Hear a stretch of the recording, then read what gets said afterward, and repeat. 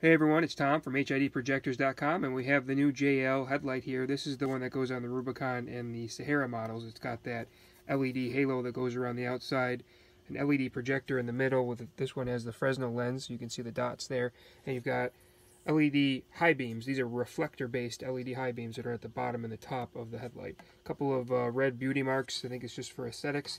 And a couple of questions here we've gotten already. Will it fit in a JK? No. You've got big mounts here, here, and here. This thing actually bolts right into the core support. The footprint on it is larger. It's deeper, and it also has proprietary plugs in the back there, and an LED driver there, which I've just removed. So what we're going to do now is take this thing apart, see what we can do to improve it.